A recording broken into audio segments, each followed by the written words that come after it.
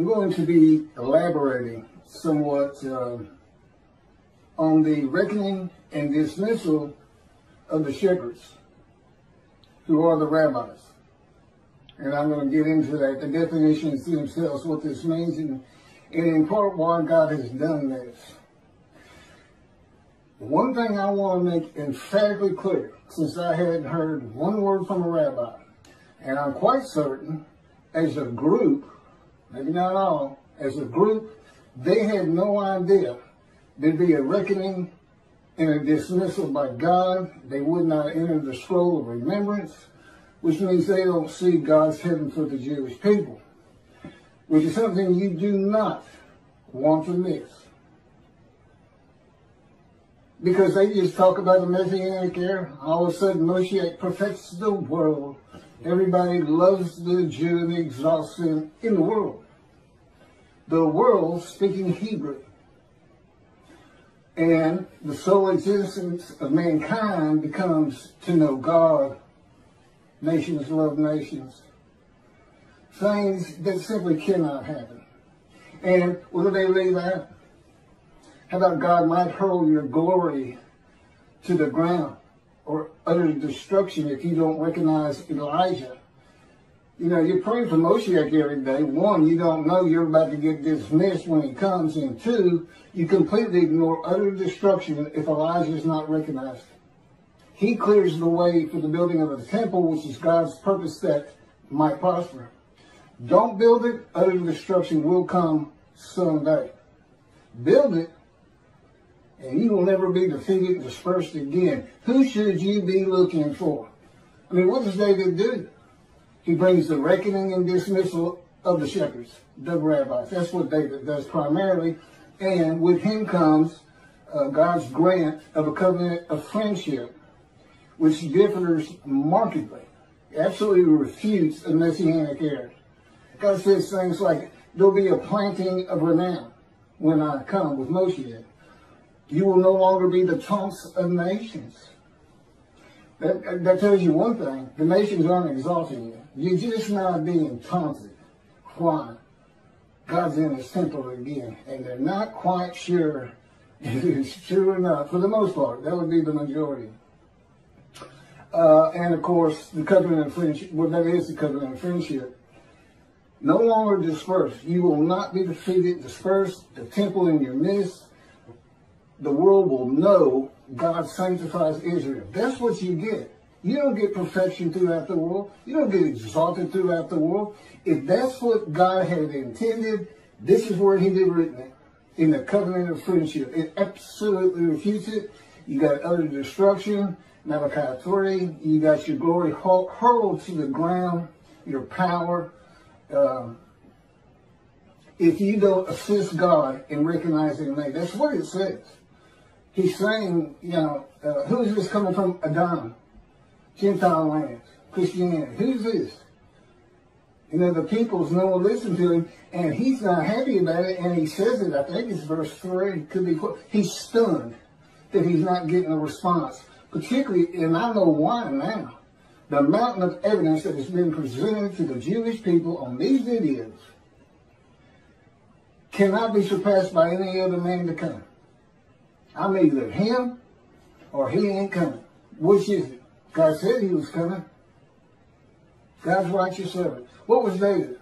A servant who was righteous. Who was Elijah? Servant who was righteous. Who was Moses? Servant who was righteous. Who else? Who are we missing? God's righteous servant.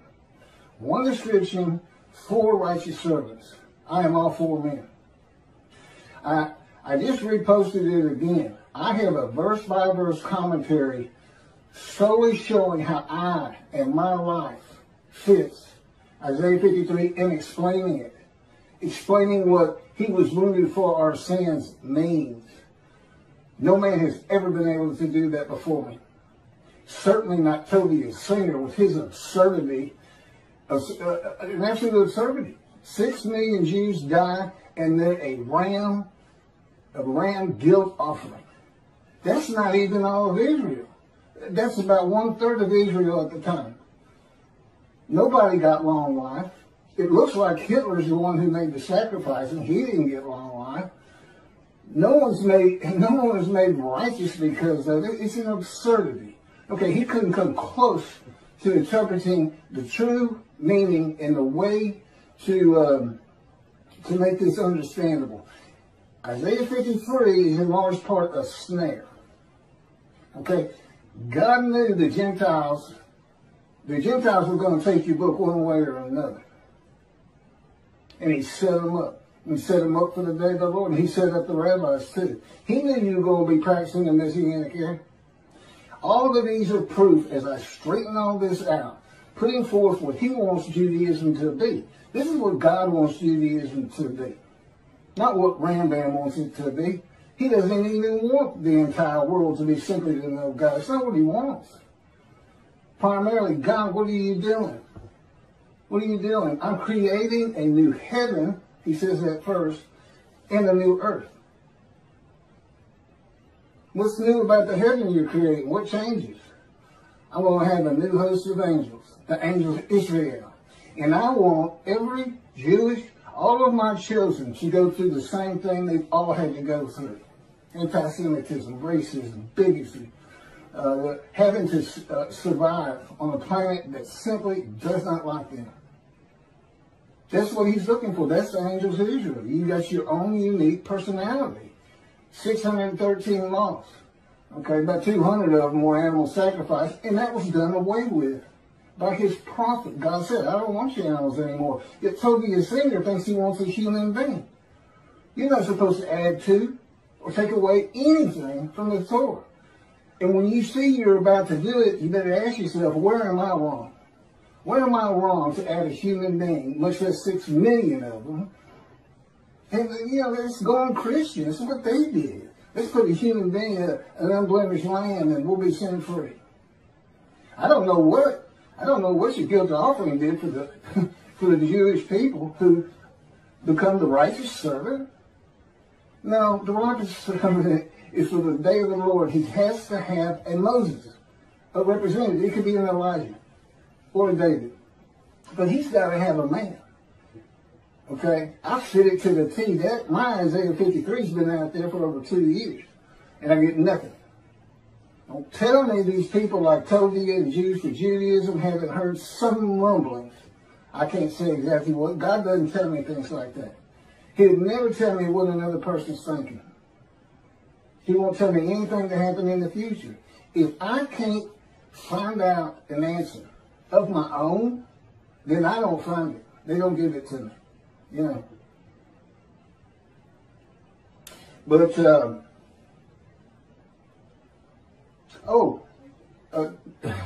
one of my first lessons, and this is for the rabbis who think God, this can't be, or he's not David. We're not reckoning with him dismissed. They just want to pretend it's not there. Yeah, you're not going to heaven. Okay? That's every rabbi on the face of the earth. I would include religious leaders. Matter of fact, if I had my way, and I don't, I'd include the government because they're leaders. But let's get to this first. Because y'all don't know God like I know God.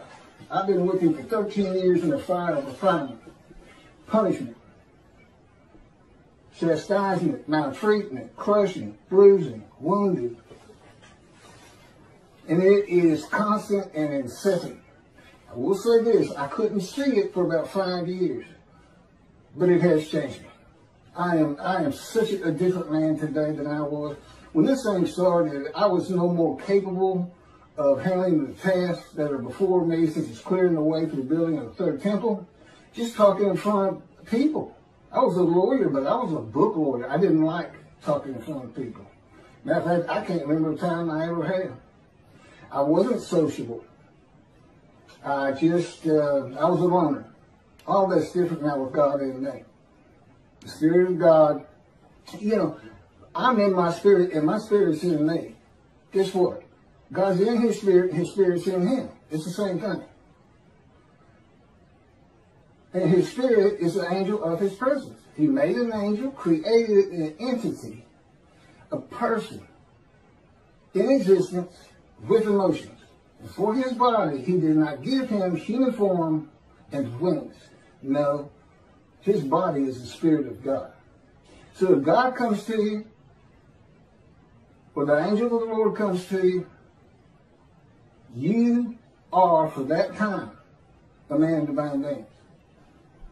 Now, the man who wrestled with Jacob, that's just, God just saw a fella near Jacob, woke him up, told him, I'm the God of this land, Abraham, Isaac, and Jacob. I have something for you to do. And it's all to do with God. It's instant. You know who he is. There's no, huh? Who's it? There's none of that. You say, okay, let's go. I'm ready. What we doing? He's a man of divine things, but he was just one night. So he didn't go through much of a fire refinement, if any. I mean, he had to wrestle all night. But God does this with all of his prophets. It's just a way of changing it. It's like, you know, he has to break our will. And he can't have me snapping at people. I was known as a fighter. And, you know, if you said something to me that I didn't like, I didn't respond verbally to you. I just hit you. I just laid into you. Fight something. Nobody talks to me like that. That's the kind of girl I was. And that's, God says, this was taking so long. Because it's got, the last 3 years have been the worst out of 13. Going on 14 now. It's, you know, as he says, it just takes more to get the response out of you, the small change that I want out of you. And I'll tell you, I'm ready. I am flat out ready. And what if there's a problem with your people? They don't know who you are. When you say utter destruction is coming, you're not fooling around. Here's what, you know, you kind of get one personality of God in the Hebrew Bible. You know, it's not far ranging. But what he showed me is based on the following. This is one of the first lessons he gave me. And anybody can look at this. I don't have my glasses on. I'll get through it the best I can. But this is the chapter that leads to the purpose of the Temple Mount. And it's 2 Samuel chapter 24, verse 1. The anger of the Lord arose. Okay, I got to get my glasses. Bear with me.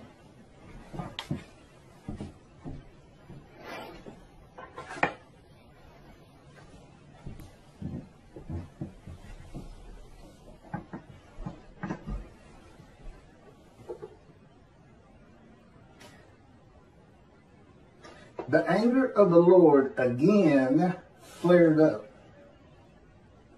against Israel. And he incited David against him, saying, go and number Israel and Judah. That'd be the northern kingdom, kingdom of Israel, sometimes the kingdom of Ephraim, the largest tribe landowner, immediately north of the lands of Benjamin, which is partitioned between Ephraim and Judah. And Benjamin is considered part of Judah because that's where the kings rule from. Go and number them.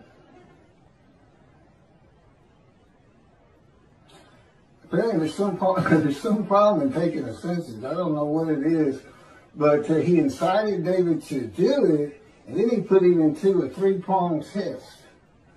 Do you want me to come against the people? Do you want me to come against you? And one other one. And he said, let it be against the people. Let no man take me. And God did. And he kills pestilence. And 70,000 had died almost immediately. Now, did God just go down and kill 70,000 Israelites? No. He takes the credit for it. It just makes him look mean and tough. Listen to everything I say. The pestilence was already there. God could see it. He knew it was coming. And he does this a lot. He says, I will come with utter destruction. No, his creation is going to utterly destroy Israel. I would suggest, he won't tell me, I would suggest we're talking nuclear bombs from Iran right now. Someday. And they'll do it. They will do it if they get it. In any event, that's how. Oh, and it's interesting, the numbers are different. The census numbers are a little bit different from what I'm about to read in 1 Chronicles. And so is the amount of money paid for the Temple Mount out of David's pocket, is what he makes it sound like, but I'm sure it was the kingdom's money. I would think so. I don't know why he'd have a separate side job or anything. If you'll turn to 1 Chronicles, chapter 21, it's the same story. It even says it's the same story somewhere in here. Maybe there's a footnote. Satan arose against Israel and incited David to number Israel. And then you get the same story. You know, David realizes what he did was wrong. See, he incited him. He didn't go tell him. He went to a prophet who told somebody and this and that. And then David was all wanted to be in repentance and was sorry he had done it. And again, I don't know why it's bad. They won't tell me. I've asked them right before we started this. They'll know. So, what do we have here? Satan incited David, and God incited David in the book of the prophets, and in the writings, it's Satan. First of all, Satan doesn't exist. Judaism doesn't believe in hell, and they shouldn't. There is no hell. God's got, you know, if you don't heed and revere him, if you sin all the time, he just doesn't pay attention to you. He knows his creation. He knows what humanity does. He knows what humans are. He knows there's no stopping that. And, I don't know, you might say, didn't he got a special place for Hitler? And the answer is, he tells me no. I don't think about him. He doesn't mean anything to me. But why is that in here? You would want to say, well, if I had to go either way, I say 1 Samuel is who you go with, because that's the book of the prophets. And I'd agree with that, except God wrote this whole book. He had a whole thing written. It's not just Torah. Don't forget that. It's not just the Torah dictated to Moses. If you, the book of Ezekiel, just as soon as Ezekiel wrote it. Might not be the case, might not be all of it, but, you know, just go with that. Whoever the main character is, they wrote it for God, because if he's talking to you, and he's going to be with you quite a while, like in writing one of these big books of 70 chapters, you're going through the fire of refinement. Moses went through the fire of refinement. You know how you know? Because it breaks your will. It makes you humble. It takes anger out of you that you used to not be able to control. We start with Moses. He killed a man. He was so angry.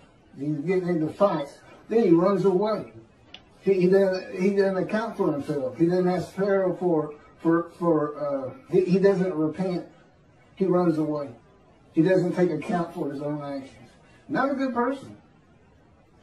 At the end of his life, it is said in the Bible, Moses was the most humble man on earth. And God said, Keith, I put that in there primarily for you. So you would understand you're not the only one that's ever gone through this. He says, you're tops. I mean, you're 4 prophets in one. Moses would be number 2 as far as the severity. But it took a man with that kind of anger. And Ezekiel had that kind of anger. He said, I wanted a spirit seized me, and I went in bitterness and the fury of my spirit in the hand of God. He's in the hand of God, but he's bitter and furious. I know the feeling. That's the fire of refinement. That is the key to understanding Isaiah 53 and those words. A man is wounded, chastised, brushed, crude, bruised, maltreated, so that I can go to those who are suffering guilt for sin and have the ability to make them understand God is here. Go to Judaism. Be observant. Stop sinning. Your guilt will go away. I offered myself to go through the fire of refinement so that I could remove your guilt. That's what it's all about. That's the first 6 verses, the witnesses. Wounded for our sins, bruised for this, crushed for this. Okay? And it's just for me to be prepared. Now, he didn't even ask Ezekiel. He didn't have to ask me. You don't say no to him. He's God. You don't say no. You say, okay. I've said, okay, 1,000,000 times, I believe. But, so to explain this, God says, just imagine a scale with the finest, goodest, nicest, kind, merciful person you could ever meet. And down here, put Satan, the meanest, most vile, brutal, doesn't care about your pain. And he can go all through it. Okay? He literally decides what emotions he's going to have. Now, I'm in the fire of refinement, and I call this the black hat, this the white hat. This is what he taught me. And we have a lot of good times in here. I mean, there's a lot of white hat, and the Holy Spirit's always in the white hat. He can be a troubler sometimes, but, you know, it's kind of set up by God, where he's sent to incite things. And then the black hat. This is where he is with me most of the time. The fire of refinement. But we get over here. We get over here. The point is, he's not just listen to what I say, or I'll put a pestilence on you. You don't stop sinning, I'm going to exile you. I'm going to take your temple. That would be someone over here, not necessarily to Satan, but he said that's why that was written that way. So I can tell you about it. But he's really, I mean, when he's flat out in the middle, I just love that personality. It just does me well. So he wants me to tell the Jewish people about him. And my story, there's a lot I can't get into. I mean, he told me two things right off the bat. One, I don't care about your pain. And there's nothing I won't do to get you ready. There's no low I won't sink to. I will lie to you. And yeah, I know, since God doesn't lie. In the fire of refinement, he does anything to incite me. That would come under chastisement. Wounding, slamming me to the ground. He's broken my chin open 2 or 3 times, cracked my skull. I got a nervous bad, black eyes, skin off my face. That's wounding. And you ask yourself, what is this really doing to change me? But it eventually does. I still don't understand it. I told him I never understand it. But indeed, it's working. So for the rabbis, if you think by ignoring me with the amount of evidence God has put before you, I mean, he planned this entire book before he made creation and selected his chosen. The entirety of it. That's why you only see angel of his presence and Holy Spirit one time. Judaism says Holy Spirit's not a person. Well, there's plenty of evidence in the scripture that he is, and I can tell you personally he is. And he's a great little person too.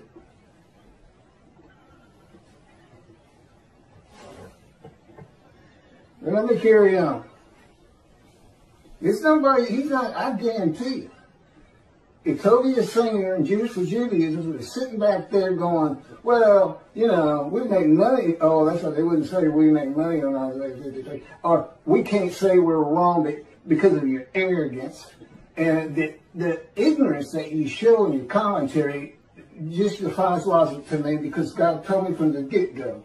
I was an atheist for 50 years, had nothing to do with religious people. He said they're very intelligent people. Judaism is well-based, on the ground, all makes sense. This is what he told me in the beginning. Since then, I learned a lot different. I don't think much about their capabilities at all. Remember, I'm a prophet. God taught me. God controls my mind, my thoughts, my words, my physical motions, because I'm in the cords of his power. He can spin me like a top if he wants, slam me to the ground. He can make me shake like a leaf. so that when I try to eat, I can't hold my food on the utensil, and I end up having to take the bowl and put it, just embarrass you. You're really humiliating me. It is maltreatment, but I can tell you, I sure don't like you doing it. And he's done it. He'll do it with my legs, where you feel you're going to fall down. Sometimes I dread walking down the steps when he's got me right in the midst of.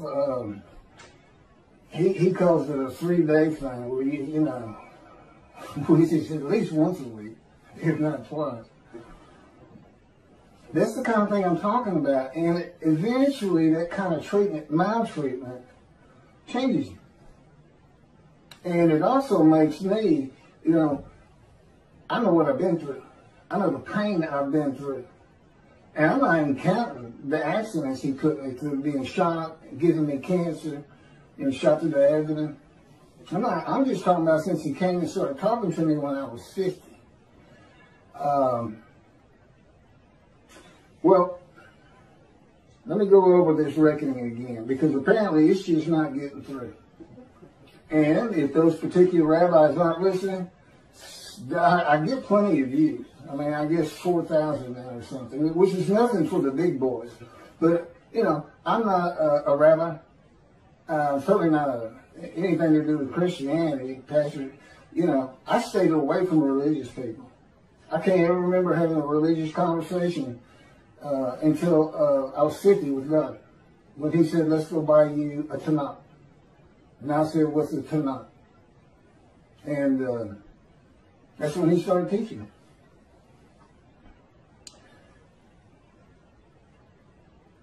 Thus said, apparently this, I don't know the answer to this. I'd love to hear it. Why don't you know about this? Thus said the Lord God, I am going to deal with the shepherds. I will demand a reckoning of them for my flock, and I will dismiss them from tending the flock.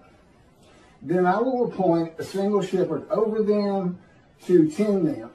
He shall be a shepherd to them. I, the Lord, will be their God. My servant David shall be a ruler among them. Not a king ruling over them, among them. In the Mishnah Torah, Brandman's got 2 chapters on King David, and he's making every bit of it up. He's thinking, what would the Davidic dynasty be like today? And off he goes. None of it's in the Bible. None of it. King Moshiach will study Torah all the day and all the night. No, he doesn't. Not even close. That's what they got the Torah down. I don't need to, I know enough about it. It's not like I haven't read it, but it's not like the prophets. And to some extent, the writings.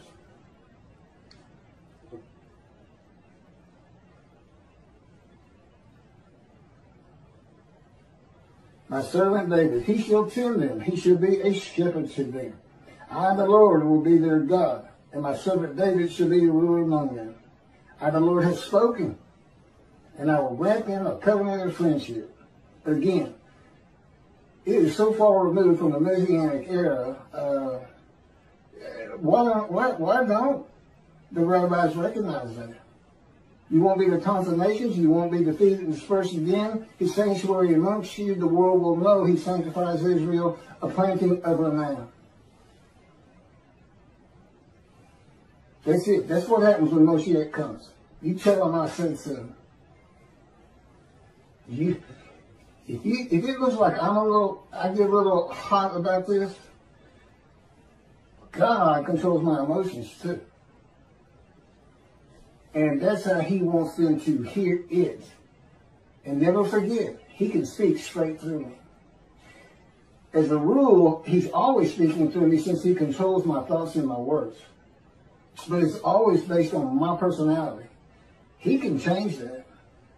He can change that. But if you're not a believer in a man divine being, it doesn't help. You just think I'm putting on an act.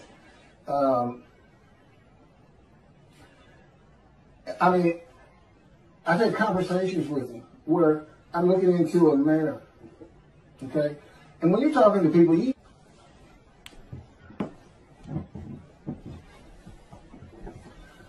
You know what your demeanor is. You know what you're sounding like and what you look like.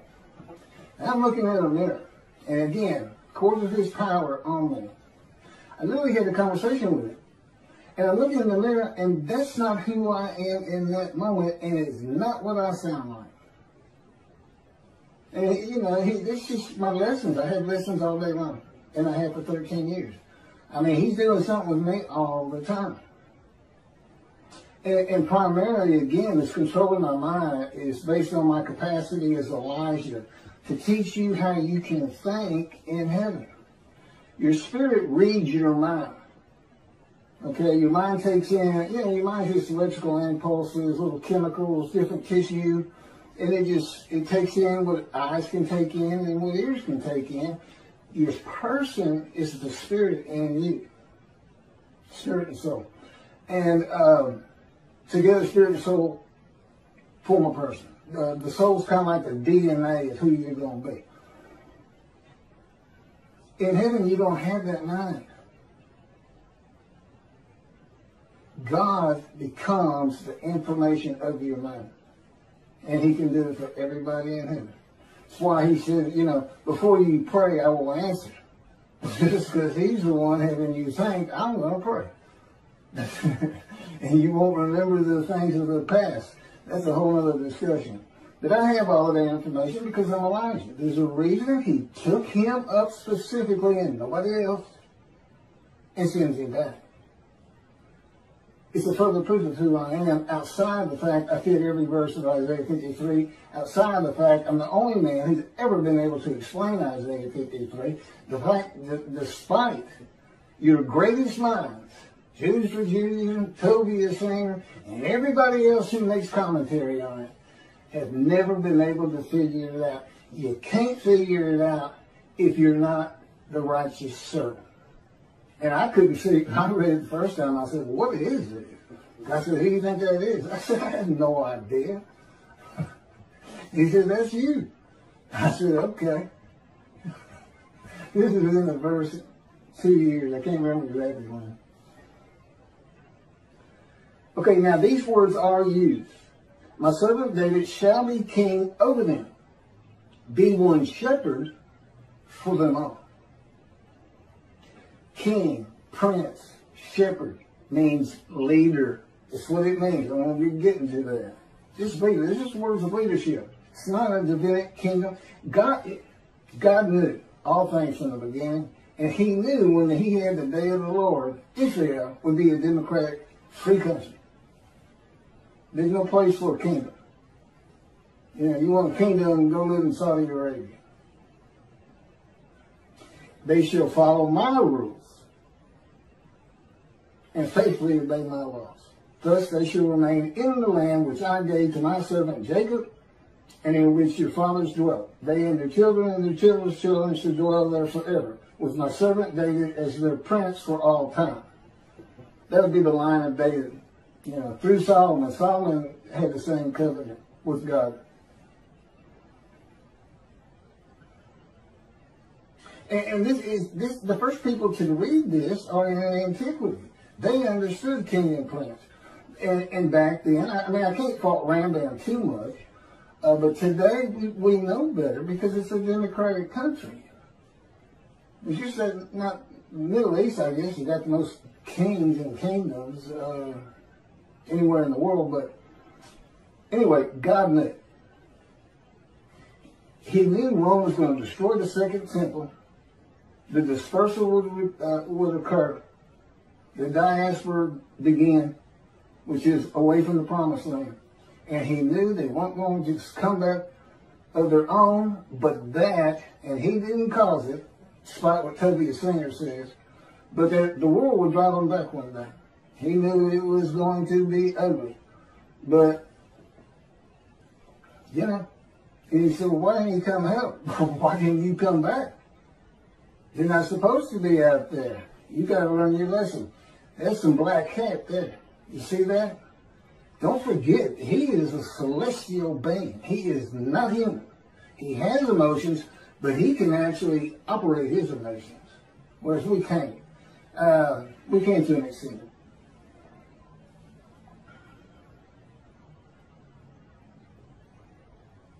Okay, in today's world, with so many synagogues and people of Israel, the best interpretation of this dismissal is that will be a leader of God's flock to tend them and be a ruler among them. Like a rabbi, a person with knowledge, a teacher. But I'm not getting ordained or anything.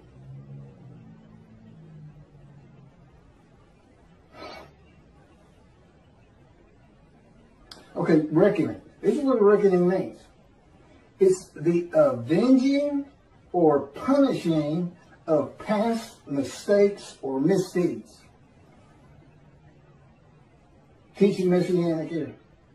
I mean, you're just not putting your thinking hat on. That was for antiquity, Middle Ages. But resurrection of the dead, the 13th fundamental principle of Judaism by Rambam. We believe in the resurrection of the dead. Do you really? Do you really? Are you telling the truth in that prayer? We've gone through the age of medicine, science, knowledge. We know you cannot resurrect a human being from dust. They have to be conceived and born, period. And there's never been a virgin. Got a great story. You should hear about how he tears that apart.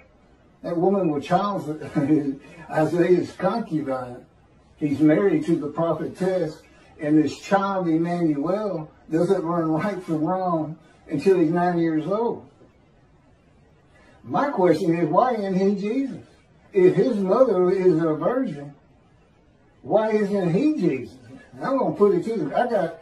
I'm going to be the greatest anti-missionary of all time, particularly, though, because eventually the many and the multitude are going to be telling the world who can believe our report. That's him. Who is the arm of the Lord been revealed on? That's him. He knows too much. It's impossible to deny what's happening here. It's impossible to deny that there are rabbis who have heard me and are ignoring it. What about Elijah? Rabbis who ignore? Because I'm Elijah too. What about that?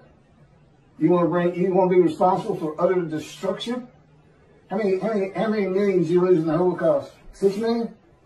How many Israeli Jews do you have right now? Well, it's 7 million. You ready to up the ante on that? How many Jews can we kill at one time? You're not going to recognize David. You don't get the covenant of friendship. And it doesn't go into. I have both covenants. Sin forgiveness in Jeremiah 31 that puts Torah on your heart, and friendship. And God wrote, when he was dictating to me the book, Isaiah 53, the day of the Lord, he actually has it stated that when these books are published, the covenants go into effect. Well, as you can imagine, I can't get them published. And it has to be a big-time publisher who can distribute worldwide and market worldwide. Because all Jews have to read it and know they're sin-free in the Holy See. It's part of also being Elijah. Come back to Judaism. And the righteous servant, 53. Makes them many righteous. Well, in effect, I've already done that with the covenants when the books are published. If there's any rabbi who'd like to step out of dismissal and see the heaven God is creating, contact me. I'm easy to talk to. I was a lawyer for over 20 years. Had clients, come in, had to be friendly. Yeah, I said I was antisocial, but in a business context, it wasn't a big deal. I knew my parameters, so to speak. Come forward and help me. You're a servant of God. If you're a Jew out there, you're a servant of God. Be proactive. Anything you can do to get me recognized, anything you can do. And understand this. This is supposed to happen according to Jeremiah. The land lay desolate for 2,000 years. Now the cities have been renewed, restored, Jerusalem rebuilt, the land blooms again. That's what it says. And it says, then I'll bring a new covenant to you. New covenant. You know what Rashi says? New covenant commentary. The angel is the angel of the covenant you desire. There's only two. and David brings friendship. So we're talking about the covenant of sin forgiveness to make you a holy seed, just like God did with the Assyrian and Babylon exiles to have the second temple built. This is to have the third one built. You got a clean slate, but if you start sinning, that covenant didn't do you any good at all. So, you know, my job is come back. Don't let the evil inclination get you, so to speak. You got a clean slate. Honor God by coming back to observant Judaism. See, I got all kinds of pulls to help refill the synagogues, to grow every year instead of decline every year. And part of it is you got to change things like a resurrection of the dead.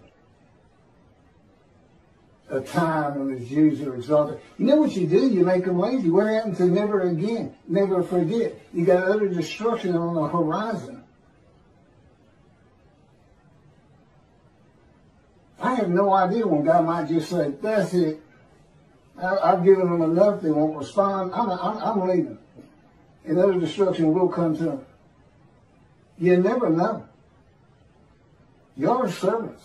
His servants. You're not the righteous servant, as Tobias Singer and Jews for Judaism, Michael Skoback, and whoever actually did the commentary, that absurdity they both put out there. Michael Skoback bases his whole commentary on an exaltation of the world of the Jew, the Messianic era. His whole commentary is based on something that will never happen. Never. You know, these are religious people. I don't know how they do it. You know, I believe in it. I believe in the resurrection. Oh, you believe in millions and millions and millions of people suddenly appearing in Israel? Who's going to feed them? Who's going to put food on the table for them? Hey, guess what? You're going to have slave Israelites from Egypt. You know what God says? If you see a slave Israelite from Egypt, you know what you're supposed to do? Run. Run and get a gun quick. They'll kill you. These people were savage. They still weren't cooking their food back then. Slaves. No schools. Nobody around them school. Nobody listening to you. Believing in all kinds of gods and this and that from Egypt. Yeah, they're suddenly going to appear. That's what they say. Every single Jew who's ever lived. You got 6 million from the Holocaust. What are you going to do with that 6 million? That's just 4 years. It's the most. You're going to lose the young people. You know, they're always looking for fake news. I guarantee you, if I sat down there at the synagogue when I was a young man, and I didn't, of course, I'd have gotten up and walked out right in the middle of it. You're saying, what? You think every Jew who's ever lived is not rise, old bones, rise. And their soul is going to come from some keeper of the soul's place and come into that body. That's your belief? Well, I got to go. I heard y'all real practical, down to earth. You know, you had things to do. You had Shabbat. You had high holidays. Mitzvahs. But I'm not listening to garbage, okay? I'm a man of reasoning and intelligence. The people in antiquity and Middle Age weren't. And all those things that you come up with, swords into plowshares, you know, that was for a time gone by. That man will always be at war, period. And Moshiach, no man can get all of Israel just to follow Torah. Good luck. Only about 30% of them are even observant. You know, secular. God wants that straightened out. He wants a practical religion for the chosen. And he wants the world to hear about it. And it helps me take the wrath of God's Christianity. Lift me up. I'm the man of Isaiah 53. And where does that come from? Chapter 51. I'm going to take my bowl of wrath, my cup of reeling, and I'm going to take it from you, my people, and I'm going to pass it to those who told you to get down on the ground and walked all over you, walked all over your back, something like that. Okay, what happens next? 52 comes up. That's where the righteous servant of Isaiah 53. That's where the description starts. 13 through 15, and then all of 53. Do you see the connection there? Wrath's coming. Now, how does that match up with Moshiach coming? And a Messianic era occurs. And there's a resurrection of the dead, which is a proof of who I am. Where's God's vengeance? Where's the doom upon the nation in Psalms 149 and in Psalm 149, ending in 150 with an exaltation of the Lord, which you can think of as we're building the temple again. And by the way, it doesn't have to be on the Temple Mount. It's got to be on Mount Zion. Two things. One, it's not big enough for what God wants. He'll give me the plans when necessary. It's kind of like, getting the plans for the Tennessee or, anything. He'll give it to me. I give it to the right people. But they got to recognize who I am. You believe in the Messianic era, but you rabbis, God's got to force your hand. That's what this is about. He's forcing your hand. And he's putting the destruction of Israel on your shoulders. And I'm not going to stop talking about it. And how you ignore me. You can't find greater just because it's not your faith. He says there's not a resurrection of the dead. I can't listen to him. I've never heard of the reckoning and dismissal. They're arrogant and they're ignorant. To me. Now, in regular society, they're real intelligent people. They can fool the flock, who are just aimless sheep. They can't fool me, because God's in me. He won't let it happen. And so I can incite them. You tell either one of them, if they want to debate, tell Cody your singer who says he'll debate anybody on 53. You tell him I'm ready. You tell him I'm ready. And he better take some sedatives before we get there. Because I will incite him, I will arouse him with my words. And you wait till I start getting hold of the Christians. If you've been reading the details and watching my videos, you see I've got some powerful things to tell them, and I will not hold back.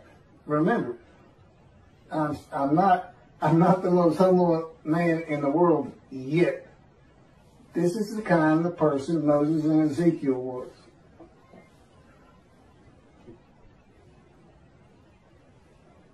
Reckoning, the avenging or punishing of past mistakes or misdeeds. It's not just the Messianic era. How about these two, Tobiah and Skobac, Jews for Judaism? I can't imagine they really believe what they're saying. They probably had to work and work. How can I explain this part? Tobiah's fingers, it just scares me because in the beginning, I really thought so highly of him. Years and years ago when God started teaching me, I mean, listening to the radio show, and I was learning things from him. He's got a lot of knowledge, but his capability of reasoning is at the level of antiquity, where there was no reason. Everybody lived on emotion, because you learn how to reason in school. Maybe he just went to a yeshiva and didn't have to figure out math and other things that teach you. You don't use it, but it teaches you to reason. Okay, I got to get off this thing. Why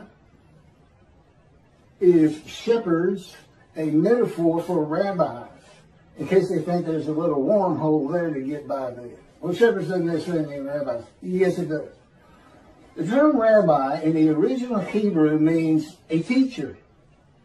In pursuing that calling, individuals have responded to the various needs of their Jewish community. In addition to the literal meaning of the word rabbi, Jewish tradition views the three Hebrew letters of that word to represent an acronym. The abbreviation translates to shepherd of the children of Israel. The shepherd is the dominant leadership. Remember, leadership, king, prince, shepherd. It's the dominant leadership metaphor in the Hebrew Bible. The role of the shepherd was a cornerstone of the Hebrew economy as sheep provided key staples of wool, meat, and other commodities. God's choice of the shepherd as a leadership metaphor made sense for a nomadic society dependent on sheep, goats, and cattle. Okay, the question, why all of the rabbis, even those without flocks, those who don't say anything about a Messianic era, still part of the religion they call their own? God is not pleased with the teaching of the rabbis of the day of the Lord, which is none, and their reliance on the opinions and commentaries of the sages and rabbis from the ancient age and Middle Ages. There are many inconsistencies and errors in what the sages and rabbis say and what the scripture says, and of course, they had not gone through the age of science, medicine, knowledge, communication with the internet. There's a whole different group of people. You got to know how to read the Bible. Talmud, Jews for Judaism. It's written first for antiquity in the Middle Ages. There's things in there just for them. There's plenty for the day of the Lord. And never again, never forget what the world will do to you if you don't heed God's prophet. And what they'll do to you, even if there's no prophet, and particularly if there's a prophet, because God is performing this video, God himself. And I'm sure that's a strange concept to them. They don't know. And that's why they're so arrogant. And just remember what God says he's going to do to the Christians. I will pull you down from your cliff dwellings for your arrogance. Yeah, he doesn't care for arrogance. He doesn't care for it a bit. He doesn't care for people who ignore his prophet. Remember, when I say you don't care, you say, oh, God cares about everybody, loves everybody. You haven't lived with him and gone through a fire refinement. I feel like he absolutely hates me a good bit of the time. Because I feel I'm ready. Why? How much more can you change me? And he's like, are you the most humble man on earth? Yeah. So he can be funny. I shouldn't laugh and give him, they're okay on that. It was kind of funny. That may have been the Holy Spirit.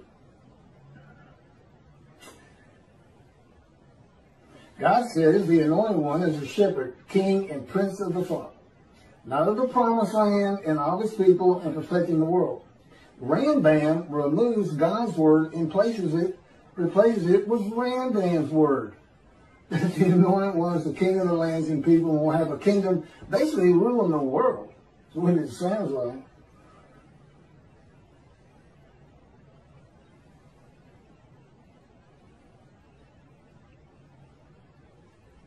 God says the prophets were rarely listened to by religious leaders in biblical times before he stopped speaking to the prophets. He said, there's the arrogance. I know what I know, and that's my faith, and I don't care what you say, I don't even understand what you're saying. I think the Christians got a lot on that. Don't stand on the corner. I don't know. Anyway, arrogance. And you can't admit you're wrong. Can't admit you're wrong and can't accept the evidence God has given you as being insufficient. Or you're not even taking the time to look at it. You're hiding. You got your head in the sand. That's no better. You do not heed and revere the Lord. You can say you do all you want. But his prophet is speaking. And when that happens, God is speaking. And I don't see anybody listening to me. That's what this video is about. Trying to let y'all know how serious this is. You want to see 7 million dead Jews? You want to see Israel disappear? Keep ignoring Elijah. And that's what you get according to God. I know, y'all just select what God's words you want to abide by. And then, and Rambam's word sounds so much better. Whole world just to know God. Food for everybody. Delicacies like dust in the wind. Well, who's going to do the farming? Hey, who's producing this? Is it what was that? The stuff they got in the desert and the Exodus. Matzo balls. Come on. Again, they control my mind. They like to embarrass me. Then it makes me laugh.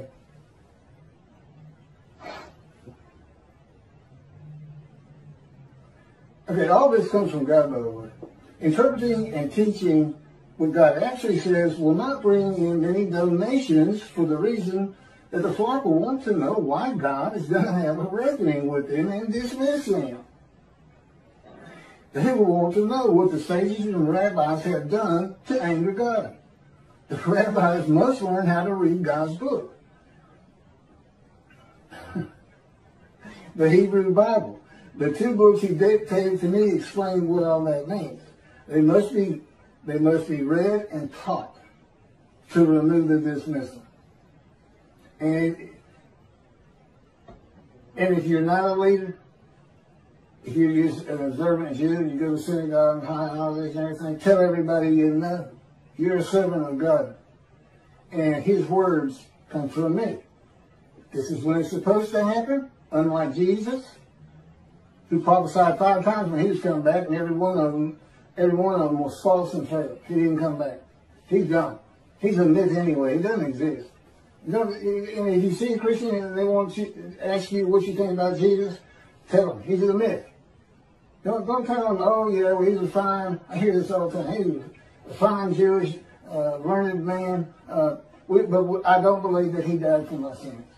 No, don't do that. He's a myth. He's not real. God has an excellent argument on that is put together in the book, and it's also on videos. It has to do with the scenes of the Dead Sea Scrolls.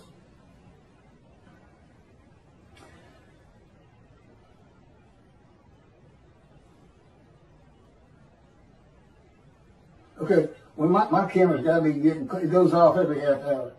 I'm going to just keep reading as fast as I can. I don't think I'm going to be able, but that'll be the end of this video, which will be about an hour long. God has never changed the will of men or how they think of him and the Jewish people in power. Any exaltation the Jewish people receive from the world will come through the efforts of God's righteous servant. That's me. But with him in control of everything I'm doing. As directed and commanded by God as he did with Moses. Moses was a man of divine beings. I am God's servant David, the only shepherd of the flock God recognizes, and my unwritten purpose, we know what the written ones are. Go see what Elijah's clearing the way, recounseling families back with Judaism, God's righteous servant, making the name righteous. You mentioned the prophet like Moses. You're talking about somebody who will write his words and speak his words. Nobody's in bondage today, and that's the other thing he did. Elijah, asked him about heaven.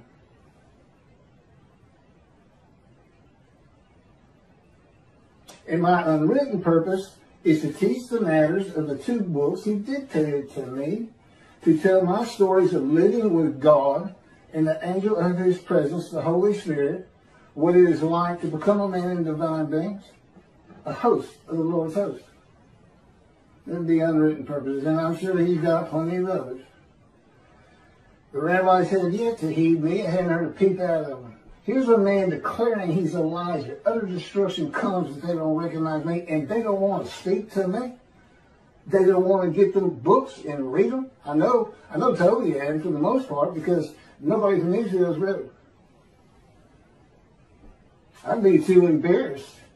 And in his arrogance, and his popularity and stardom, he's not even checking it out.